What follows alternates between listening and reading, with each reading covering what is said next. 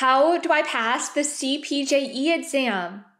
The California Pharmacy Jurisprudence exam. Get your tips and advice today.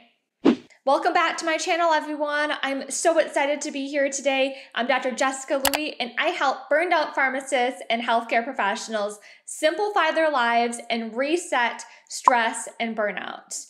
Together, we are going to be talking about the CPJE exam and tips and advice for passing this California pharmacist examination. A reminder that I am not affiliated with CPJE, NABP, any of the licensure exams, and this is my personal advice and personal experience with this examination. I'm a licensed pharmacist in California. I passed my CPJE exam on the first try in 2013. As of today, in 2021, the CPJE exam is an exam that you must take and pass to practice as a licensed pharmacist in California. Now, if you want some historical data about the CPJE and how it's changed over the years, you can find all the historical pass rates and things in the links below. You can also find resources about passing your board exams and how to go into board exams with the right mindset that you're going to be passing them. Now we're going to be talking about passing this exam. And of course, anytime we're taking a new exam, we're going to look at the regulations and look at what is the time limit, the number of questions on the exam, the format of the exam before we take it. And this can be updated every year, so please make sure you're looking at the current data.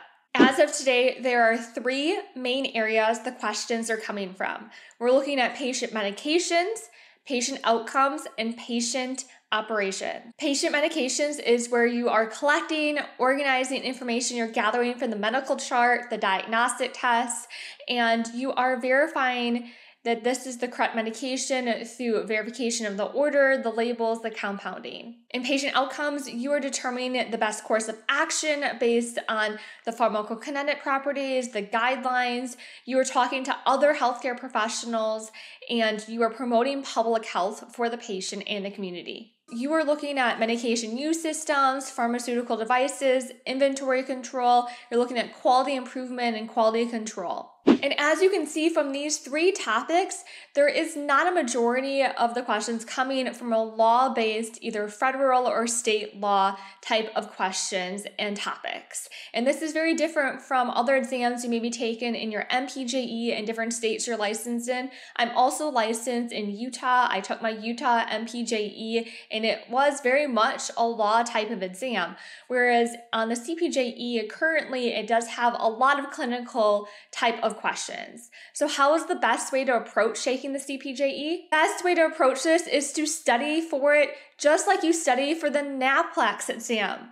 Yes, you heard me correct. Studying for the CPJE just like you studied for the NAPLEX exam is going to help you tremendously. The current CPJE exam has 90 questions. You have 2 hours to complete the exam. And the big thing about it is once you answer a question, you move forward in the exam. There is no moving back to change an answer once you've submitted your answers. So that's why forward navigation is something that many schools of pharmacy have implemented so that you are prepared as a student as you enter to take this examination. So besides the tips I already gave in my previous two videos on how to study for the NAPLEX exam and how to approach board exams in general, here are some tips for studying for the CPJE exam.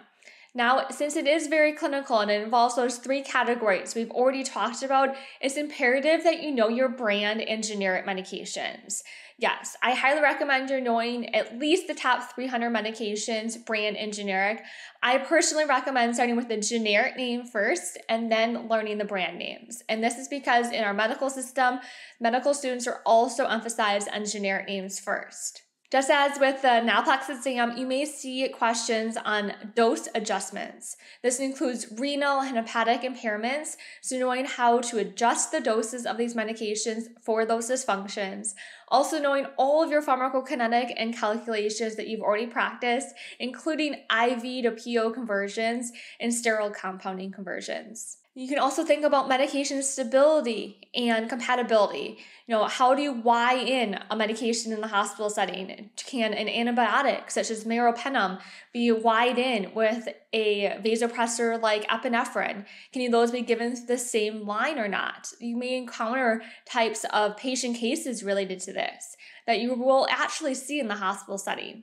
Can you compound a medication in D5W or NS or sterile water, and how much do you need to compound it in volume-wise? Those are things that you can also encounter on these different types of board exams. It's also important to know what medications have a REMS program, and you can find the most up-to-date information on the FDA website. Just as with the NALPLEX, it's really important that you understand very common disease states and current guidelines.